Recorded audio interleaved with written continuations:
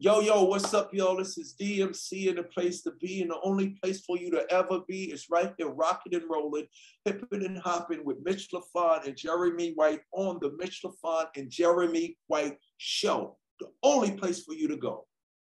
An all-new episode of the Mitch Lafon and Jeremy White Show. Tuesday at noon. Available wherever you stream. People.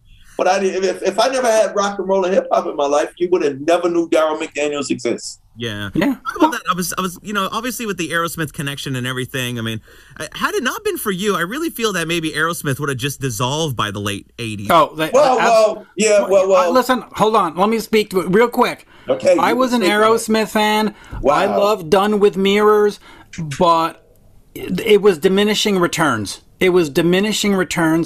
And then I saw on CNN, Run DMC and Aerosmith are collaborating. I saw it and I was like, really? And it came out like 2 months later or whatever. Right. And it changed it. As an Aerosmith fan of the day, you just went, fuck yeah, that's another level. And wow, really? To me, you saved them. And I'm an Aerosmith fan from like 75. Well, they say that. They said it. Steve and Joe, they all admitted it. What it was this. They were so far gone. Like, I didn't know that this song was Walk This Way. Mm-hmm.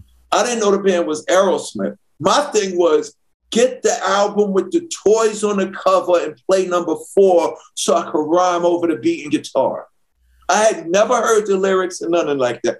Because the DJs used to scratch out the title of the song so the rival DJs wouldn't know the beat.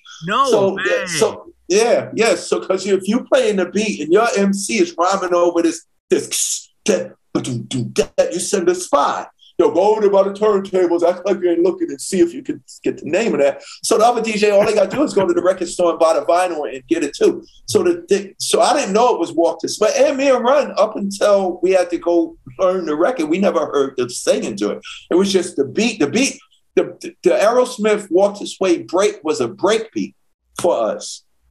But the Aerosmith thing was, we didn't know about them. Like, even when you said, people started seeing the video on MTV, most of our fans was like this. The Aerosmith fans was like, yo, what the hell is Aerosmith doing with the new rap guys Run DMC? That was known because we had Rockbox and King of Rock before that. So people knew about it. So what the hell is Aerosmith doing with the new rap thing? The new rap guys doing a thing that's not going to be here because it's a fad in a couple of years. What are they doing? But most of our fans was like, oh shit, what the hell is Aerosmith doing with the Rolling Stones? Because they knew, the Stones were huge. We knew, what I'm saying, Miss You and all of that. So Aerosmith, from what I understand from fans such as yourself, they were so far gone after bad shows and just bad reputation that, here's the joke, they could have made a record with God, Moses, and Jesus, and nobody would have cared. Yeah, true, absolutely. No, Aerosmith is God, like that's how far they go. I'm talking about that's God, that's Moses. So what? But they came with Run DMC and we changed their lives and changed music history. Yeah. Without even thinking, the original version was me and one rhyming about how great we were. It was Rick Rubin who suggested we do the record over the way they did. And I gotta say, the video was the one that captured me, because you see, you're doing your thing and they break through the wall. Yep. And as an Aerosmith fan, I was like, yeah, you tell them, you show them how it's, and it was fun and it was hilarious. But it was real. It was actually literal. The removing of the role of separating rock from rap, the black people from the white people, bringing two genres, generation, and sounds together. Right. It was brilliant. And we didn't know it was just something the rappers was doing. Like, if we would have just did it over our way, me and Run rhyming on it, nobody would have cared. Yeah. Only people that knew it was Aerosmith, they sampled Aerosmith Walk This Way. Oh, I just thought it was Toys in the Attic. That's what we used to call it. It's Toys in the Attic to us. Or if me and Run would have did it over by ourselves the way they originally did it, it would have been all right. But the fact that we did it with them is the thing that changed the world. Me and Run could have did their song, just me and Run, us. wouldn't have did nothing. The fact that we did it with them was the groundbreaking, changing thing. Well, listen. Had you done it alone, I don't think I would have cared at all. Honestly, and I'm not trying to be nasty. I just we wouldn't have did it alone. It was Rick who said that. Me and Run was still totally against it. Even the version that you're here, me and Run thought we had power because what's the name of the motherfucking group? Run DMC. We said don't put that record out as a single. They put it out as a single behind our backs. Wow. Well, they gave you a career, so you should thank them. They did. No, it's definitely, they definitely did. And then Public tried to imitate you with Anthrax, but there was nothing like the original.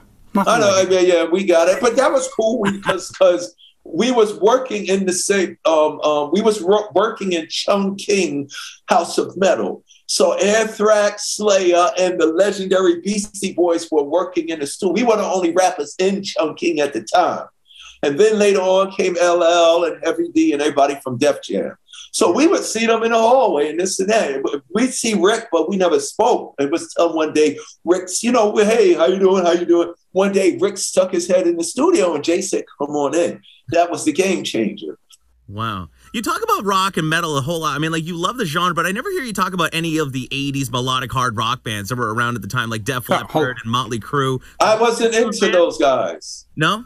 I was only into rock at the time that I heard on a Cool Herc tape. What's that song? All right, let me go find that. Another One Bites the Dust. Let me go find that. We Will Rock You. Let me go find that. Tom Sawyer by Rush. Let me go find that. And it wasn't until I started focusing on rock that, before the hip hop, it was 70s rock radio.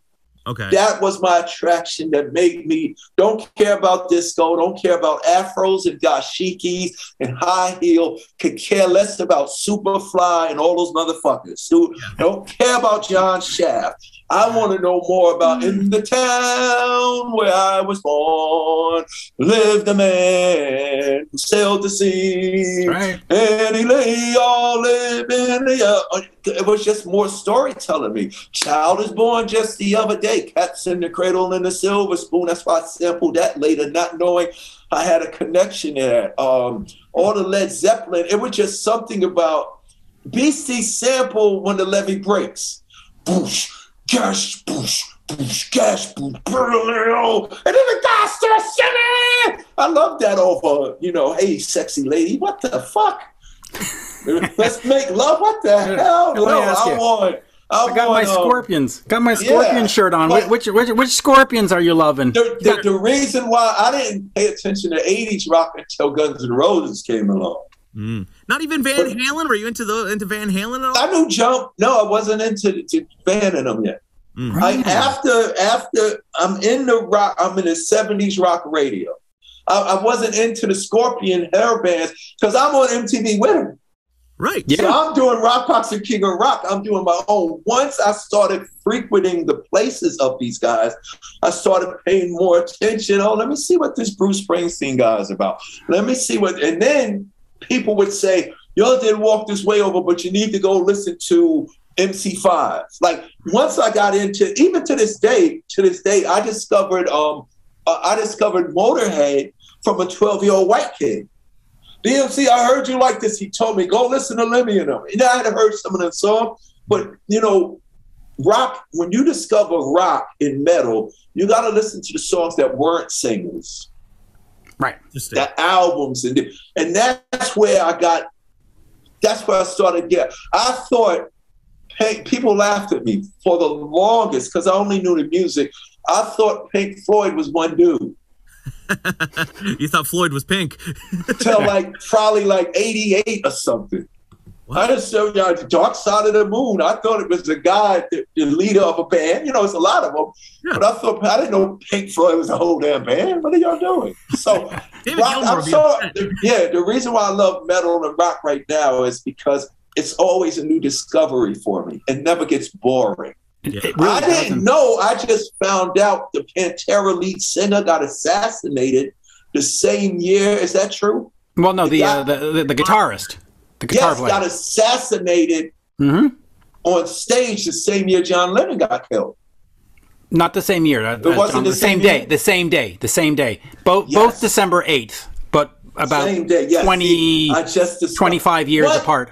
Oh my! Like what? It's crazy. So it's little things like that. Like I've always heard the songs, and 70s rock radio is first for me. Mm-hmm. Then a little bit of disco. I only like disco because two of the biggest rock bands on earth had to make disco songs. Queen made another one, Bites the Dust, and the Rolling Stones made Miss You. So it was always some rock that kept me interested. That kept you interested? Yeah, when in the 90s, when Jay wanted Run DMC to do New Jack Swing, I was totally lost. Oh, yeah. That was part of the reason why I was suicidal, because I was scared to say, this is bullshit, and I quit. Wow. So you never worked with like Teddy Riley and those guys? And nothing against them. We did 2 songs, Faces and Pause. And Pause was all right. Some of my fans said Pause was all right. That's because my rhyme was tight. But then Bobby Brown does that. What the fuck are y'all doing? Yeah. You know what I'm saying? We're supposed to do what Motorhead and Rage is doing. So.